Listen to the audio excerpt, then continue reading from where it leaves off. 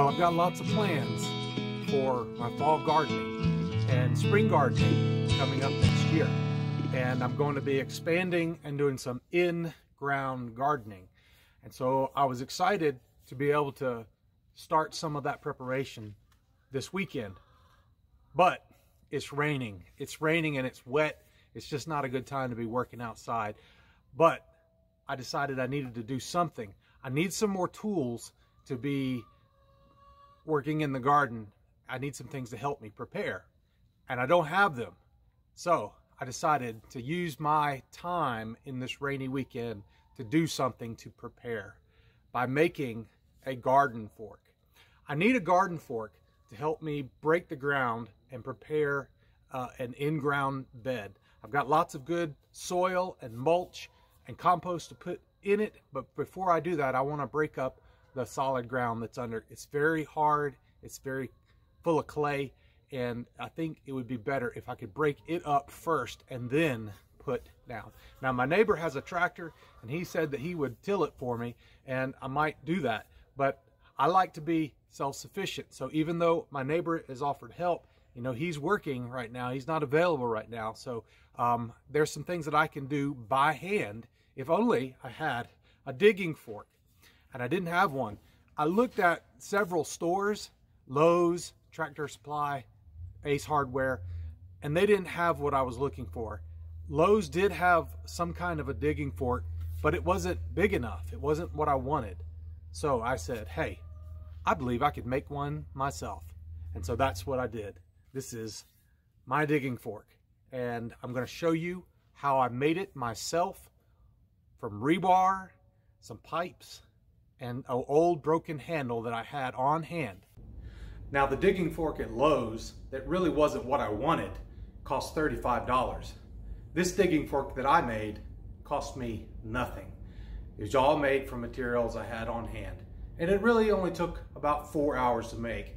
And I was making it up as I was going, and I was videotaping it too. So I think if I were to do it again, I could make it a lot quicker. But anyway, it was fun to make, and I thought you might want to watch as I make it. So that's what I'm going to show you in this video today. I really like to use rebar for things. It's very cheap, and I just keep a little bit extra on hand because it seems like every time I need it, there it is. So I'm going to use rebar for the tines of my digging fork. So I'm using an acetylene torch here to cut the tines. I think it was 28 inches, and that's enough to bend them around and make 2 tines each. And that will make for a fork with 4 tines. I decided that I would go ahead and do a little basic blacksmithing.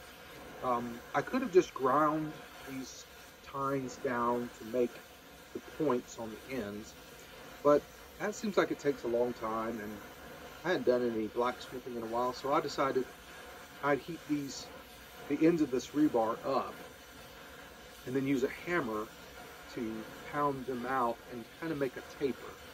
Won't get completely to a point. I'll finish it with the grinder, but this allows me to make the tines smooth and more tapered. And so I'm using this homemade railroad track anvil that I inherited from my grandpa.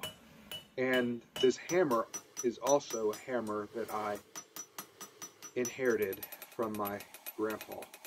And so we'll just heat this up with the acetylene torch and then pound it out, and it'll help the tines to become narrower and narrower toward the end. And then when I get done doing that, I will grind them to a fine point with the bench grinder. So I'm not a blacksmith, but it's just some skills that I've been picking up.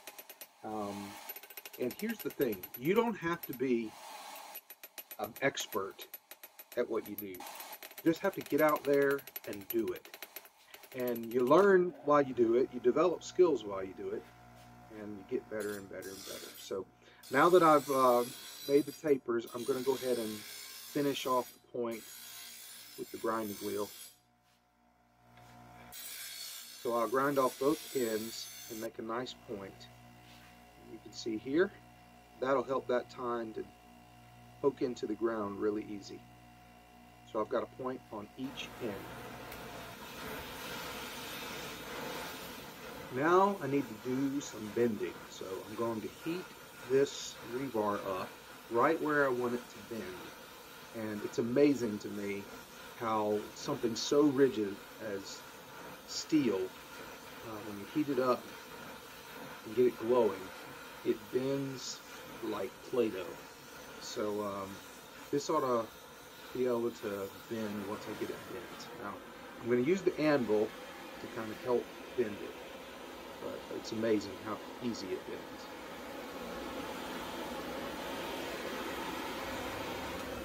Now I'm going to have to get these bends to be perfectly 90 degrees, but I can use the anvil to be a template to make the bends and make sure that they're square. But first, let me go ahead and get this other bend made, and we'll see how it all starts to come together. It's amazing how fast that acetylene torch can heat up that steel rebar.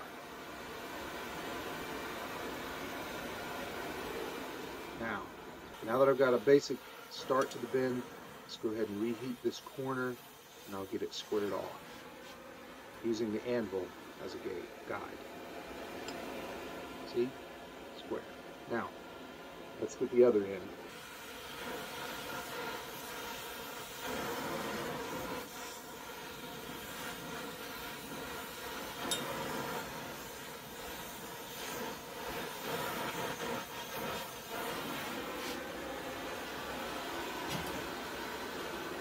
Square. Looks good. This digging fork is made completely from scrap material that I had laying around. A few years ago, a friend of mine gave me some scrap metal, and I just keep it on hand and use it whenever I need it. Part of it includes this angle iron, so I cut a piece of it and I'm going to use that to be part of that head of the digging fork. So all I got to do is weld these tines to this angle iron to make the head. Can you imagine it?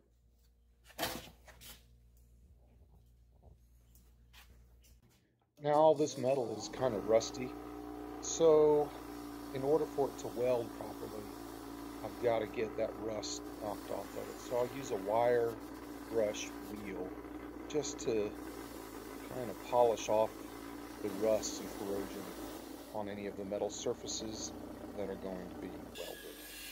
Same thing for the angle iron. I'm going to polish off any burrs on the edges and make it smooth, and then get rid of any rust that's on there so that it can get a good weld.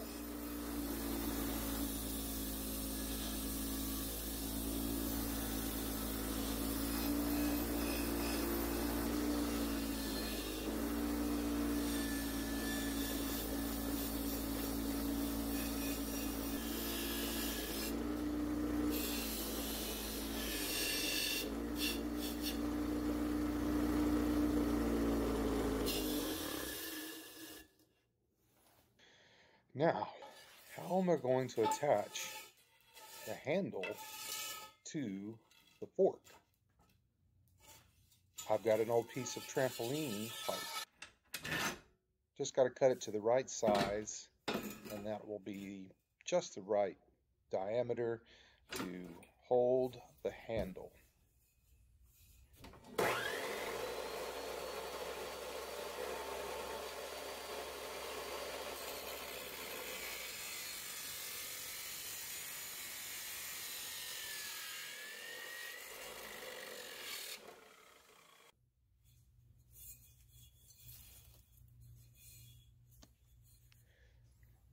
In order to attach the pipe to the fork, I'm going to have to make a hole. So we'll mark off the outline of the pipe with a marker, and then we'll use an angle grinder with a cutting wheel to cut out the hole.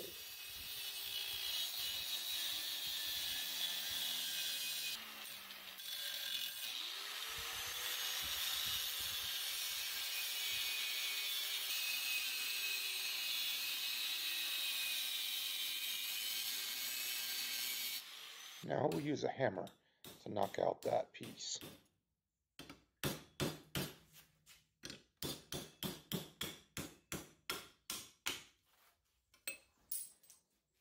Now the pipe is going to need a slit.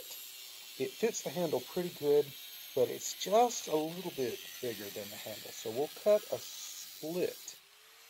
That way, when we add the screw that's going to hold it to the handle, it will make a nice grip on the handle. It'll kind of crimp around the wooden handle.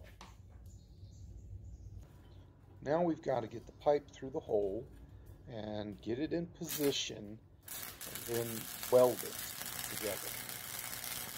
Now, I'm not a professional welder. I'm not a professional anything except for a professional pastor.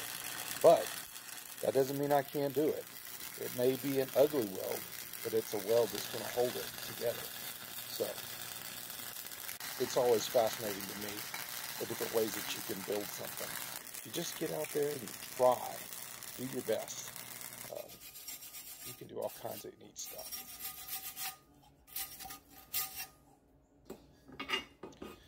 Now it's time to weld the tines to the pipe and the angle iron to make a fork head. So we'll get the tines in position and we'll do some more ugly welding and get everything to hold together nice and tight and firm. We don't want it to be strong because it's going to have to resist the pressure of being pushed into the ground and prying up the dirt. So we want it to be good and strong, but I think it will. The welds will be ugly because I'm an ugly welder, but they'll be good and strong.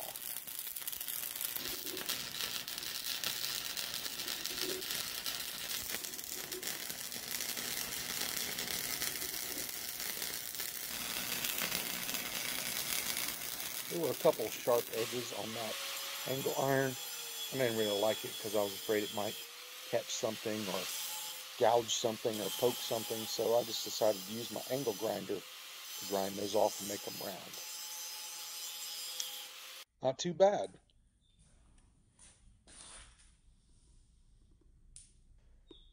Notice how this shovel has a curve to it to help it work better. My fork is straight, so I'm going to bend some curve into this to help it work a little bit better. Once again, we'll go to the acetylene torch. Man, this tool comes in handy in so many different ways.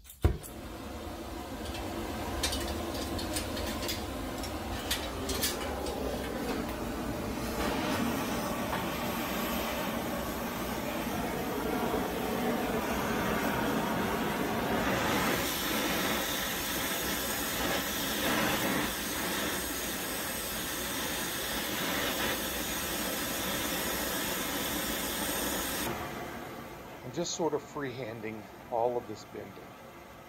Just kind of imagining the way that I thought that it should look. After getting it done and adjusting it, thinking about it after the fact, I thought, well, this could have been a lot easier. If I could have just made a simpler curve. Or I could have used some kind of a template.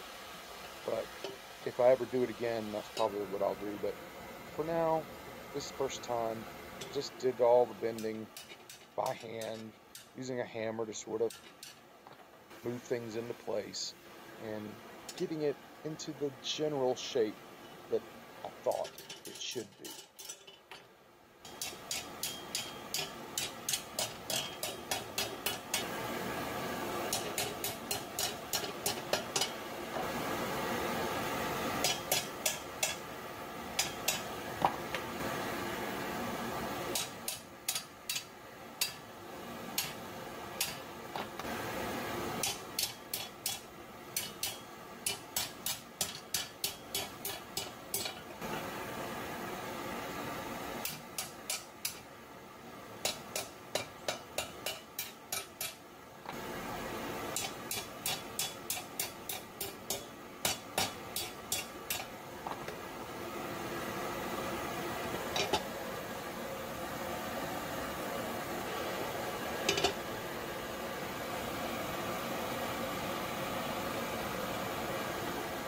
think that's just about got it.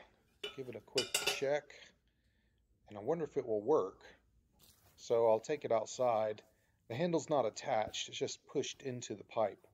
But I want to see, is it ergonomic? Does it really work? Seems to. Now, for some reason, the video footage I had where I drilled the hole through the pipe and the handle got messed up. So I can't show you that. But here's a look after the fact. I drilled a hole through it and used a screw that I had in my screw box just to cinch it all up nice and tight on the wooden handle. It works really good, looks really good, and feels really firm. No play whatsoever.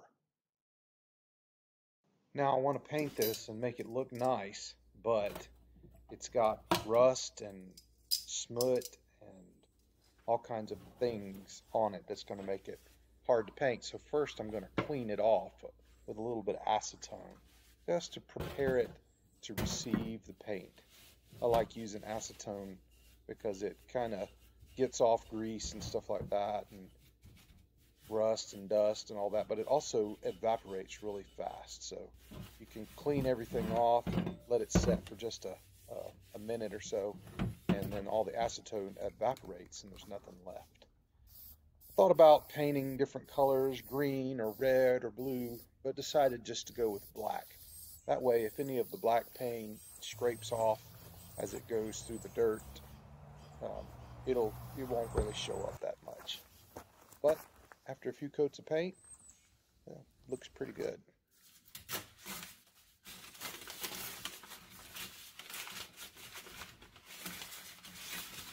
Now let's do some finish work on the handle.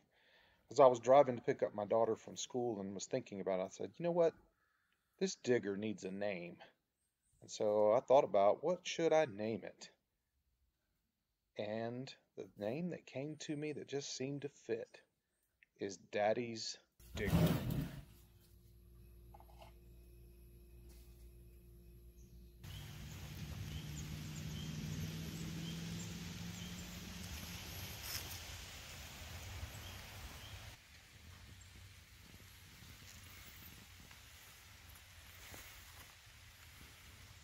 You know, as Christians, we're called to share our testimony with people everywhere. We're to be Jesus's witnesses. And some people are intimidated by that, and they think, well, I don't know the Bible well enough, or I'm not good enough of a Christian, or I don't know doctrine and can't explain things. That doesn't matter. You don't have to be an expert. All you have to do is have a relationship with Jesus and tell people what a difference that makes for you. It's just simply sharing your own personal experience. And guess what? Nobody is a better expert at your own life than you are. You're the only one that can tell people exactly what you feel and what a difference following Jesus makes for you. And so we just have to get out there and do it. And it's kind of like a lot of things in life. I'm not a blacksmith. I'm not a carpenter. I'm not a gardener. And I could say, well, I'm not going to do any of those things because I'm not an expert at it.